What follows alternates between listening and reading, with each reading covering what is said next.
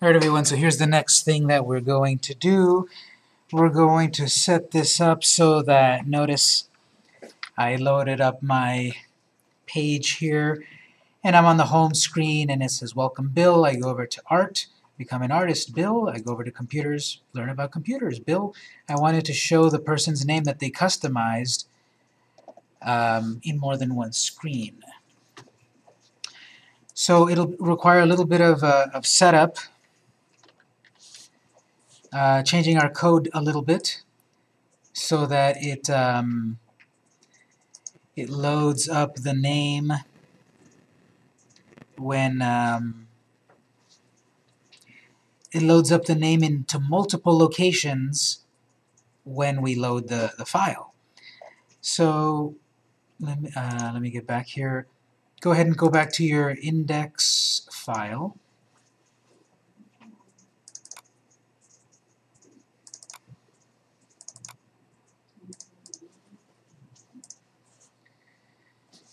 Okay, so if we scroll down to where it previously said that welcome message placeholder, line 52,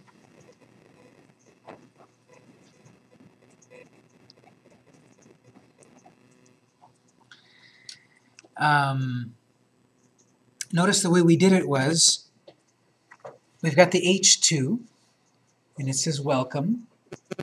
We give it an ID, so that when we capture the name, we've got the get element by ID, inner HTML. I'm going to open the Codica file. Also open your Codica JavaScript file.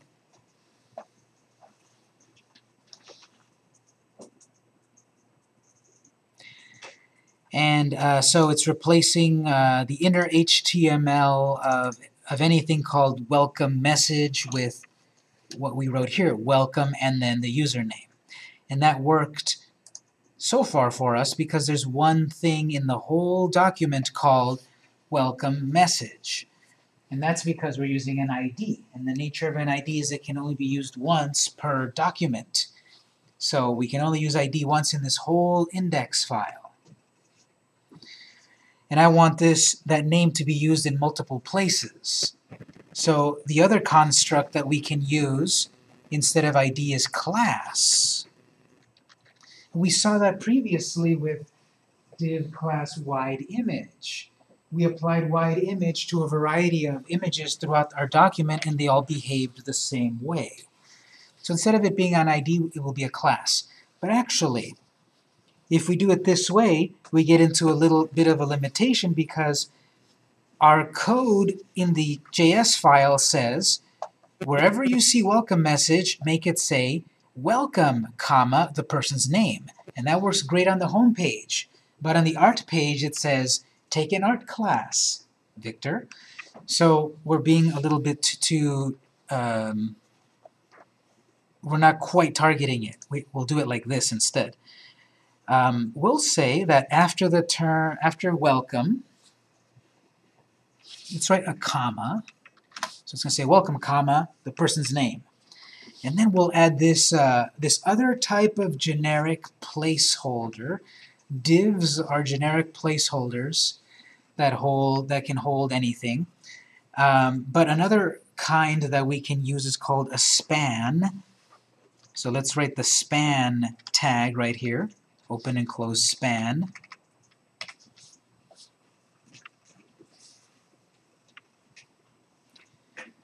We're using a span because a span is an inline element as opposed to a div, which is a block element. Which means that this, whatever we put in here, will live in the same line as welcome. If we use the div, it might take up its own space, its own block. So a span can also have an ID or a class. The class that I'm going to give it is the one that H2 had.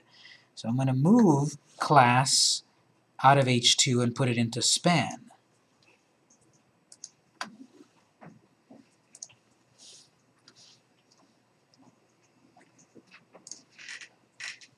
So notice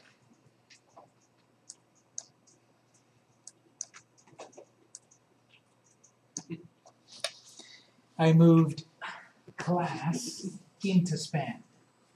And also make sure you change it to a class, not an ID. And once you do that, you will be this.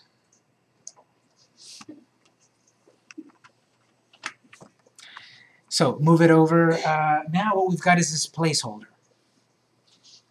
And now we can take this whole unit,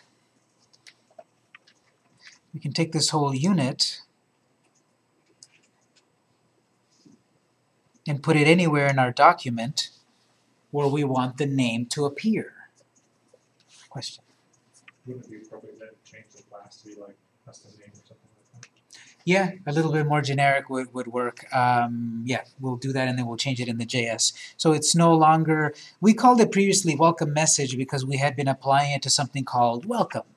But then we're going to use it also where it says become an artist, learn computers, etc. So we can maybe make it a little more generic. This will still work, but you should make your code have the concept that you want. Yes? Right now, if there is nothing in that, you're still going to have welcome, comma, and that might not be as desirable as you would wish. Yes, but remember that we're dealing with that eventuality with this over here. If there is no name, it'll then print what we tell it here, welcome friend. Okay. So technically, whatever we wrote right here will be moot because of that if-else when we try to get the username. But you're no longer able to point at that anymore because you don't have an ID for the entire content. Well, we're going to change that. Yes, that's true. The else. I mean, you could change it to just friend, obviously. Okay, yeah, yep, these are the little things that happen when we beta test. So I'm going to say well, let me get back to it in a moment. A comma in the span? It'll rewrite it though. It'll rewrite it. Yes, let's get back with that comma just a moment. Let's get the whole thing working and then we'll get the details. I'm going to remove the comma for the moment. Let's see, welcome. Okay, so we've got this span, and that means that that'll be replaced with our name. So wherever we want to use it, we can. I'm going to copy that. I'm going to copy that here. Copy it from here, and then we'll go over to where I also want my name over on line 101.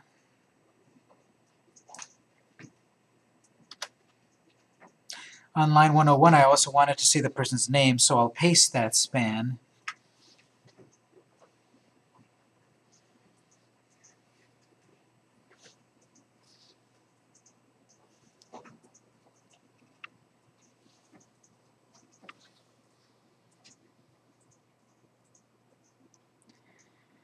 And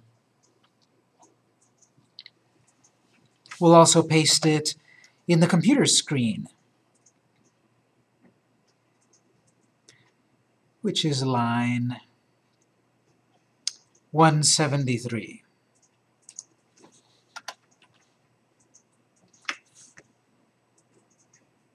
So everywhere where we've got that span, that we've given that class name,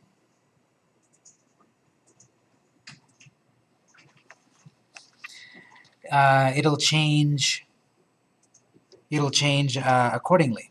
So we're going to change that and save it. Go over to the JS file.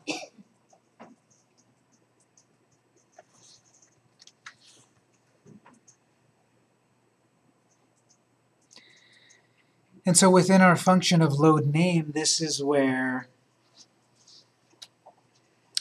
our code was changing the ID. And notice it says get element by ID. It's no longer an ID. It's a class. So we need to write slightly different code. So I'm going to comment that out. I may use it at some point again. And instead we're going to use a slightly differently written code, which is this. Notice we've got the dollar notation again, and that again is because it's jQuery. So here we're saying basically the element, any element in the document that is this class. Classes are also referenced with the dot. So dot welcome message in quotes. We're saying the HTML inside of it will be changed to whatever's inside of the username of our local storage object.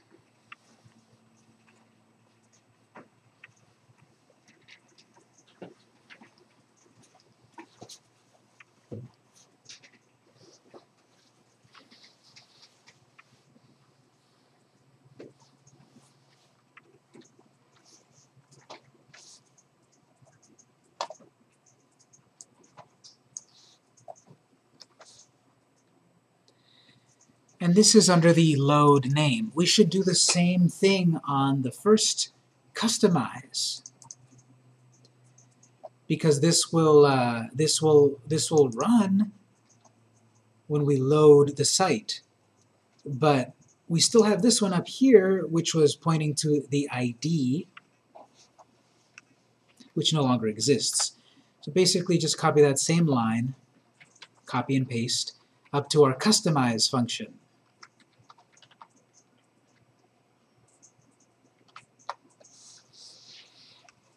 Question? On the $sign command, is this command just naturally concatenate this onto the end, or do we have to say put this on the end of what's there already? Well, this part is to identify a particular element in our document, either a div, either an ID or a class and such. But what we're actually doing about the concatenation, so to speak, is the HTML part here, although it's not really concatenating it. It's just replacing what's inside of that span with this bit of HTML. We do have a dot append. Do we lose the word welcome, and it just replaces it with our username? No, because remember what we've done under index over here is it's going to leave whatever message is already there, and then add to it whatever's in span. So do we want to put a comma in front of this? Yes, and I've got too many spaces, but yes, we'll do that one moment. We'll see what we need to do in order for that to work. However, we can't just put a comma. So let's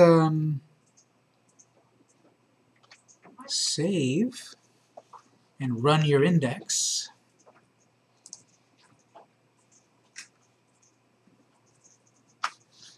So I'm running it in Chrome. Welcome, John. Art. Well, become an artist, John. Computers, learn about computers, John.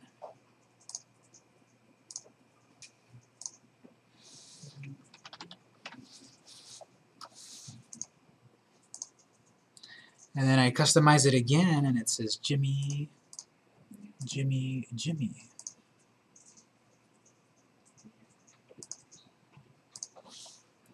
So make sure you change both of those lines, 11 and 21. This one is to load the new name, but remember we need to put the new name back here. So I commented out the original get element by ID on both, and now we're doing it via this way, via jQuery. Does that work for everyone? Any, yes? Is that HTML jQuery's way of the inner HTML command? Pretty much. Yeah, we're changing the HTML that's inside of this element, in our case the span, with the value of local storage. And then we'll talk about adding the comma in a moment. And a space, yes.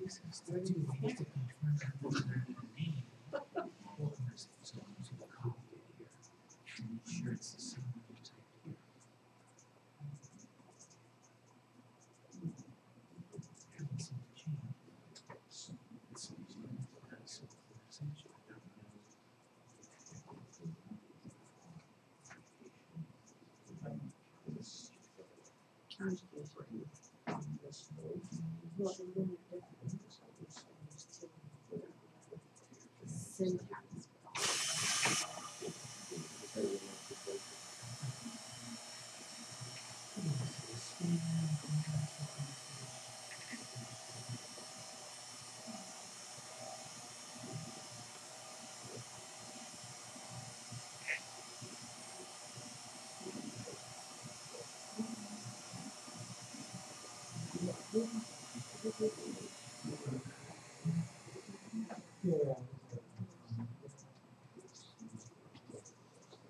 Yes, if she's on that, then she's not gonna be able to run the videos that are on this media player. No, trying to do first. That's the thing on my Oh, yes. Dot because Well, we're no. not saying Had a new version that I broke up and embedded in PowerPoint.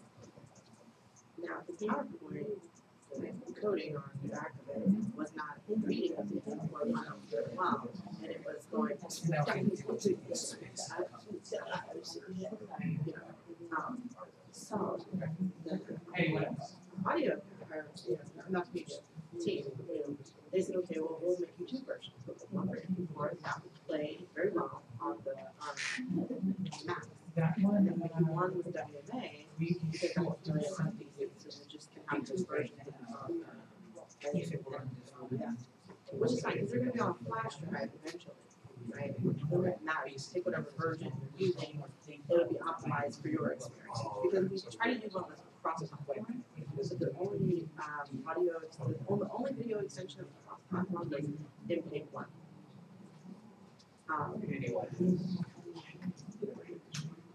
But it wasn't though.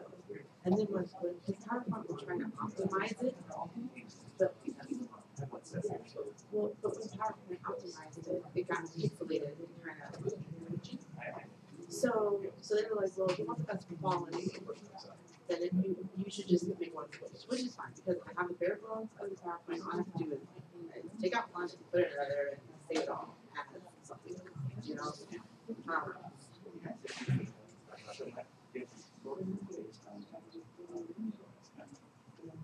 Well, it's not running on I mean, it's a PowerPoint, it's fine, you know what I'm saying? So first, I gave them, because it's too big an email, obviously. And so I put it in a Dropbox, and now this one was like, but the one I put in Dropbox was the PC version. And so she's like, well, I was able to download videos, but I was able to download videos. And I'm like, well, yeah, because the link is for the PC version, and I didn't know how to have a Mac, I would have put the Mac version in the thing.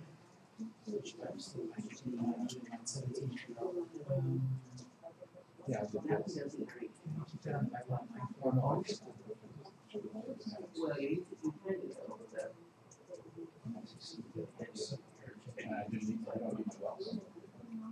You need a common space and then just do a common space. But if there is, so take whatever's in there now. There's also free man. Oh, yeah, so, yeah, when you have a presentation, okay, that's the curious. Because HTML is kind of hammered, so throw it all away. Like the right Exactly right, yeah. When he saw that the lawyers, yeah. Yeah, so, they're not, these people are older, and I don't think they're old, they're just a little bit older. And they used to be public school. And so they were never given, computers that actually work well. So they never really, so, up until a few weeks ago, everyone was on Explorer 9. So, it, and people just got Windows 7 at this point where they were like, anyway. So she says, okay, I was able to download the Dropbox, the better video with Run. And then she said, I am viewing this on a Mac. There's a few suggestions. The second slide is blank. The second slide is not blank. The second slide is a video. Yeah, but there's no, yeah. I could do that. All right, everyone, just a couple of more things and then we'll be finished. Now, this welcome message that appears here is literally writing exactly what we tell it. So did you notice that when you run your code, it puts the name exactly how you told it. Now, some of you did this, some of you didn't, and I did it just a force of habit, but let me do it the way perhaps most of you did it, whereas you didn't write a space right here. So notice how I wrote it. I wrote a space. Learn about computers, space, and then span. I'm gonna keep this without a space, computers, and then the span right next to it. I think most of you did that. I'm gonna put it like this.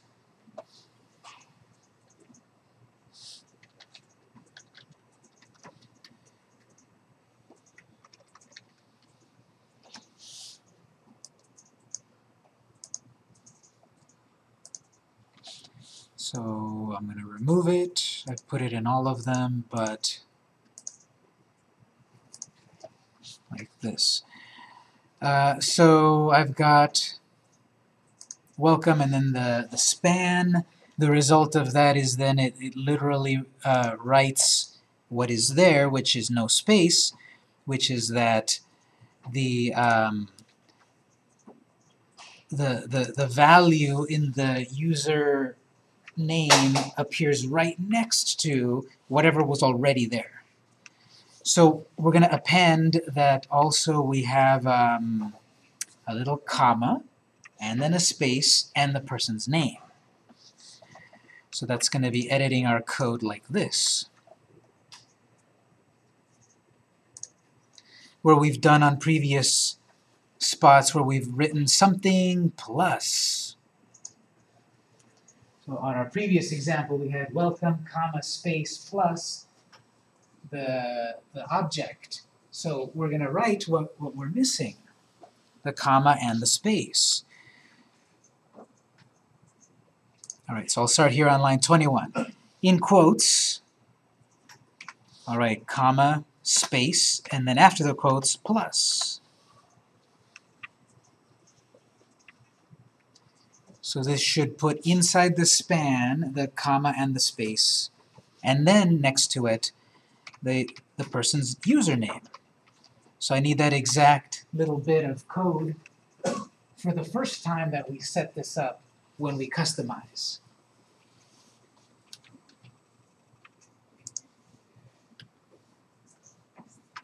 Line 11.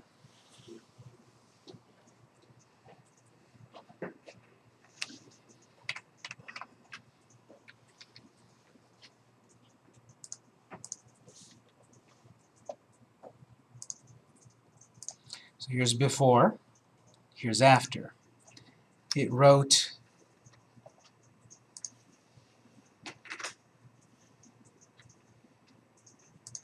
the comma and the space because we wrote a comma and a space, and then plus concatenation. Next to it, put the value of username that is a local storage object.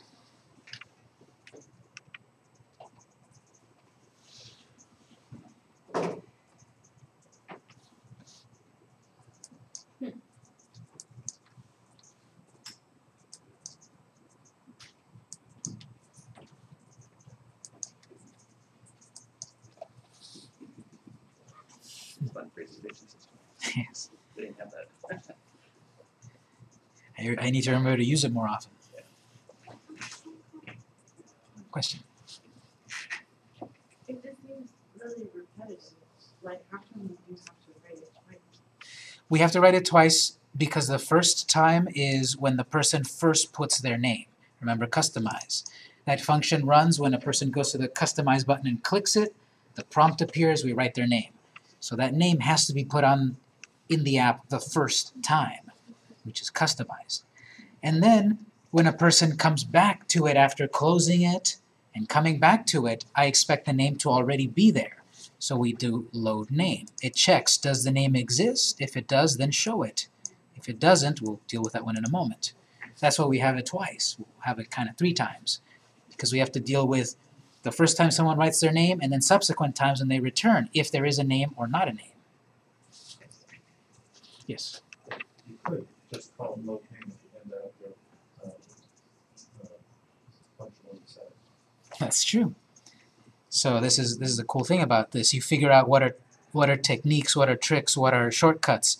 Technically, what we could also do is, remove that and have load name. That's what you meant. Could do that too. We're running load name here because it's going to do all of this. I guess. Put it back there. So that's why, again, why we might create a function and reuse it as necessary.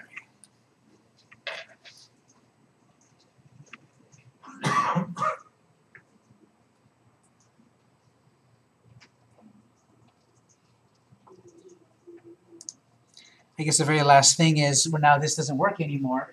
Back when it was checking if else, we still have that welcome friend, which doesn't load up anymore because there's no more ID. Remember, we changed it to a class. So I'm just going to comment that out and borrow what I wrote previously and change it.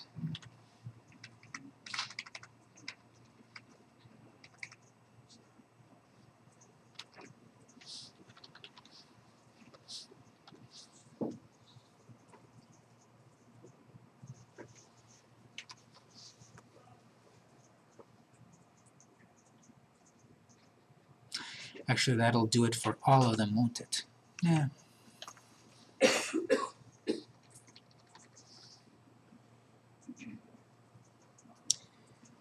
So,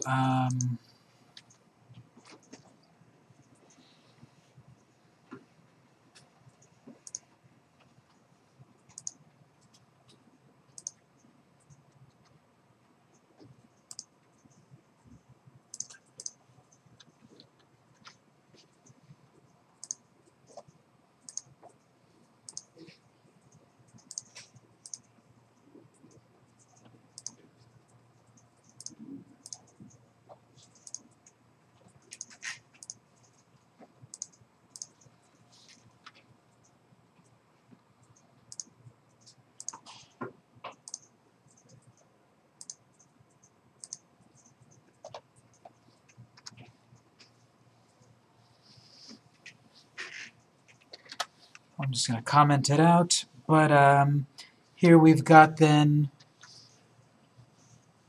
the customization. And notice that we needed to do this sort of error checking to see what would make sense depending on the person's interaction. This is why beta testing is important, to kind of figure out what are all of the issues that could happen. I need to think like a user. What could they do? How could they mess up my app?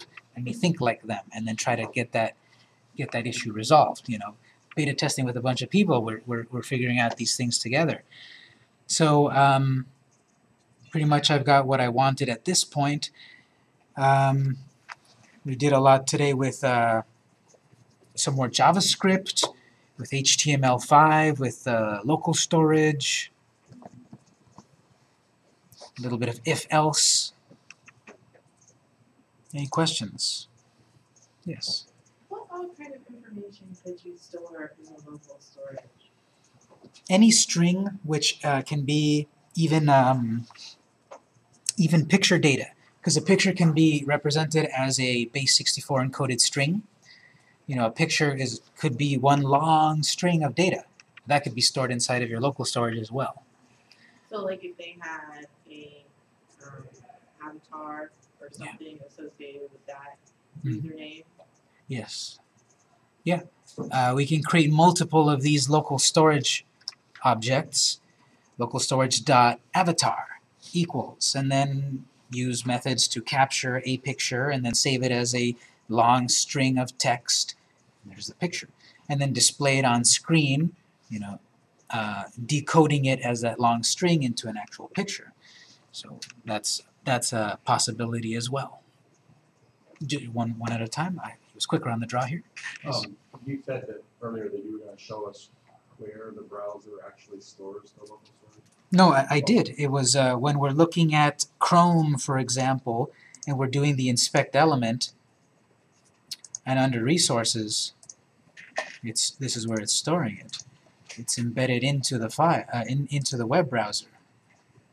Oh, okay. It's not an actual file in some directory inside the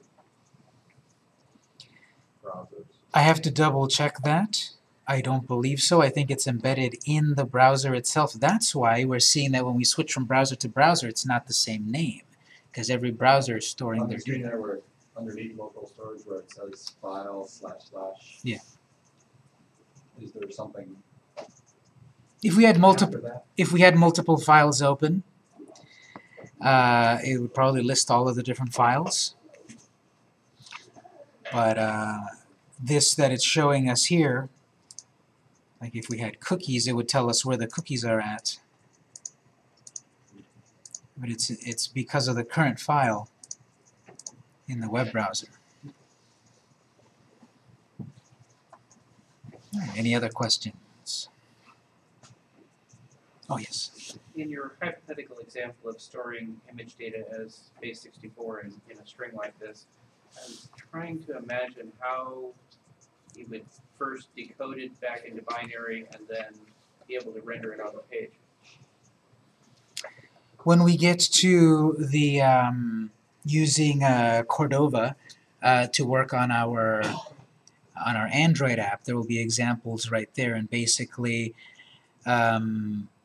if you want to start to look at that, you can go to cordova.apache.org and look up the camera API at cordova.apache.org. And there's a couple of examples there. It's pretty straightforward. The web browsers can render the base 64 encoded data pretty much as is, but we'll see. I just was thinking a typical image source isn't going to do it. Not quite. We will, when we've got the image source, we do have to also say image/JPEG, I believe, and in a certain kind of way. And then it will display the picture from the base 64. Although if you were to store a lot of photos, your local storage might get full. You say like Yes. 5 megabytes. And that's the thing about depending on the web browsers, they should all give you a minimum of 5 megabytes. But some give you a maximum of 100 megabytes, and some give you unlimited. So the web browsers themselves also vary on how they implement local storage. So what we're saying about saving a picture is doable, but it's not the best thing. There will be other things other ways to save our large data like that. Yes. So local storage, that doesn't have anything to do with cache, right? Not really, because it's more permanent than cache. We have session storage. To clear your cache and your cookies, that does not clear the local storage. If you go to, the internet tools or whatever and clear your history or whatever, It should not. I believe I've checked this. Clear browsing data.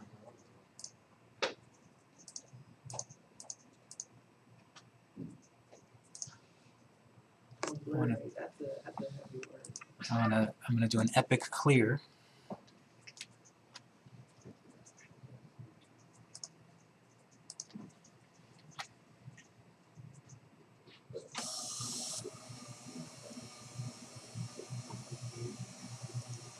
Still there.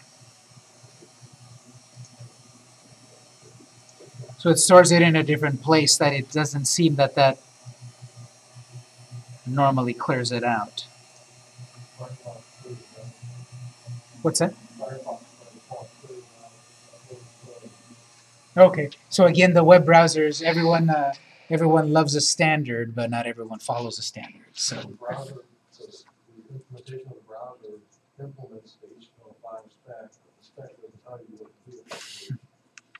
so then someone makes a standard and hopes everyone follows it. It's a browser wars all over again. Okay, so at this point, we'll wrap up and have a little lab time, and I'll put my file in the network folder in just a moment, but we're moving pretty good pace now, and when we come back next week, check the itinerary and what things we're going to do. We're going to switch gears a little bit and start talking about more of the other assets of our app, graphical assets and that sort of thing. So also be on the lookout for the YouTube videos. Those should be coming up over the weekend.